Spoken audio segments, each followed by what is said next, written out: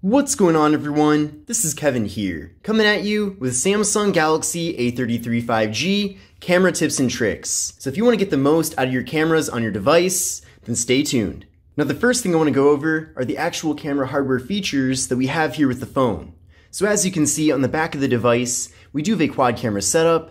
We have a 48 megapixel main camera, an 8 megapixel ultra wide angle camera that can capture images at up to 123 degrees, a 2 megapixel depth sensing camera for portrait mode, and a 5 megapixel macro camera for close-up images. And then the front-facing camera is 13 megapixels. So to get to the ultra-wide camera, you just go here to the 0.5, and it'll switch you over to that. And then to get to the macro camera, you're going to go to the More tab, and it's going to be right here. So you can get nice and up close and have things be in very good detail. We can also then head over from here over to portrait mode to get those nice blurred out backgrounds. We can flip around to the front-facing camera to do the same thing. We can also go over to the regular front-facing photo mode. And we can also do a group selfie mode as well that crops out a little bit so that you can fit multiple people in one front-facing photo. Now to easily access the camera app, despite where you are throughout the operating system, you can be in the app drawer, you could be in a different app, you could even have the display off. But all you have to do is just double press on the power button and it'll pull up the camera app right away. So you can see right there it worked. We can also exit out of here, and if we double press on that button, it takes us right over to the camera. Now this is done through a feature called Side Key, and you can actually customize this to pull up any camera app of your choosing, or any other app for that matter. So we're gonna pull down the shade, go to the settings, go to search, type in Side Key, and you'll see it right there, Side Key. Then from here, go there. And you'll see that by default, we do have Quick Launch Camera enabled. However, if you want to open up a different app instead, maybe Snapchat for example, or any other app, you go here to open app, then go to the gear icon, and you can pick whatever you want. So again, for this example, I'm going to pull up Snapchat, as some people use that as their main camera app. And then if we double press on the power button, it will indeed pull up that app. So certainly very convenient there. Now heading back into the camera app here, we have a variety of different functions up top. Now the first one that I want to show you is actually picking the aspect ratio of the photos that you're capturing. So you can see by default it's 3:4. We can also do full, which is the entire size of the display. We can capture 1:1, which is square. We can do 9:16, which is really ideal for taking thumbnails, for example, for a video. We can then switch over also to the full 48 megapixels for the 3:4 option. So if you do want to take 48 megapixel photos, you do have to switch over to this mode, as by default, it doesn't actually take photos at 48 megapixels. So that's pretty interesting. Also up here is the timer. So we have 2 seconds, 5 seconds, and 10 seconds, which certainly comes in handy. We also have the toggle for the flash as well.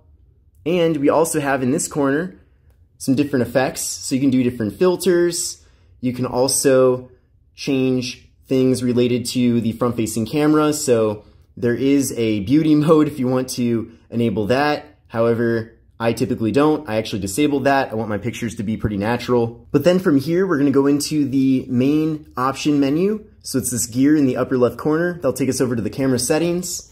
Then from here, you'll see this option, high efficiency pictures. So if you do find yourself filling up a lot of the space on your device, that could be due to the large size of the various photos that you're capturing. So if you enable this, then all the pictures you take will be in a more efficient image format. There's also a similar option for video as well, so you can reduce the file size of videos too. So that's worth trying out if you see it's necessary. Then scrolling further down here, there's an option called Shooting Methods.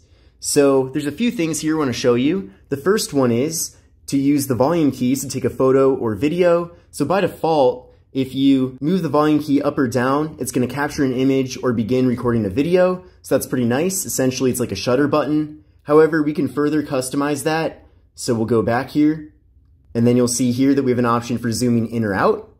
There's also another option for controlling system volume. So maybe you have a song playing in the background, and instead of using the volume up and down to do a function related to the camera app, it will just control the system volume.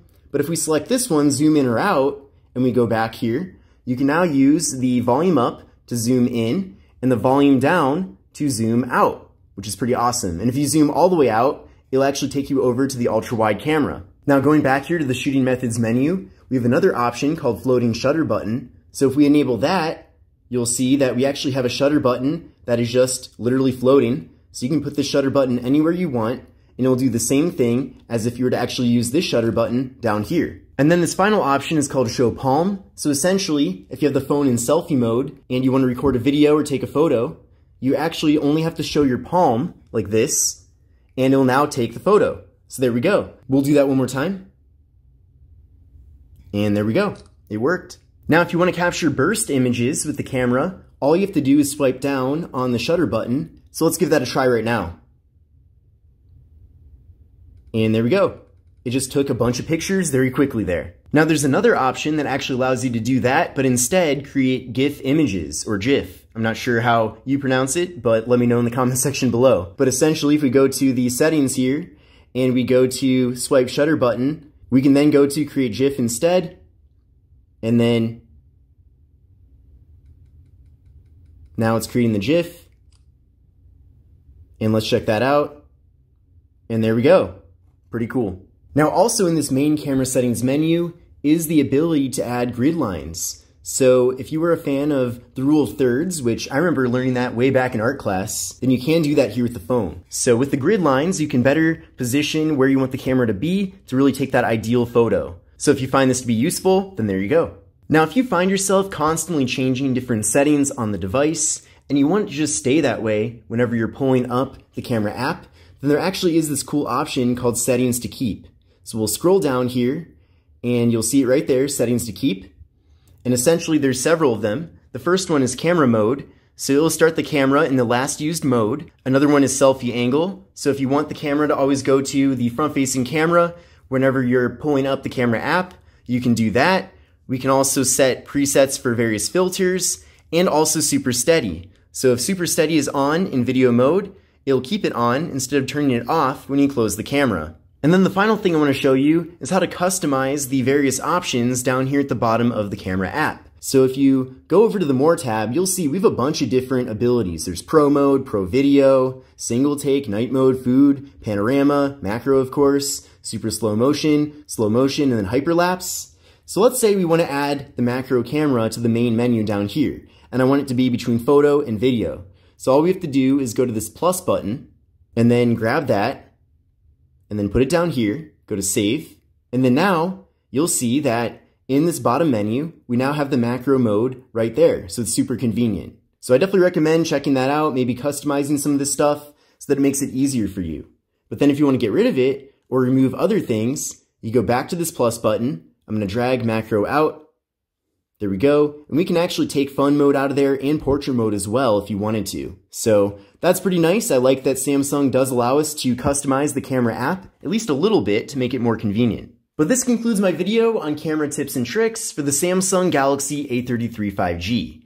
I definitely like that we're getting so many different cameras with this device, giving us so many different abilities. Now, of course, compared to a higher-end phone from Samsung, like the S22 Ultra, for example, we're not getting nearly as good of quality, but at the same time, it is still cool that we at least get all those various features. And who knows, if you find yourself really using a lot of these various cameras on the device rather than just using the main camera and that's it, then maybe you can further justify then getting a more higher-end Samsung device. But in the meantime, I'm very impressed with all the cameras on this phone, and I certainly think you will be as well. But again, this concludes camera tips and tricks for the Samsung Galaxy A33 5G. I hope you enjoyed the video, and I'll see you in the next one. Take care and have a great rest of your day.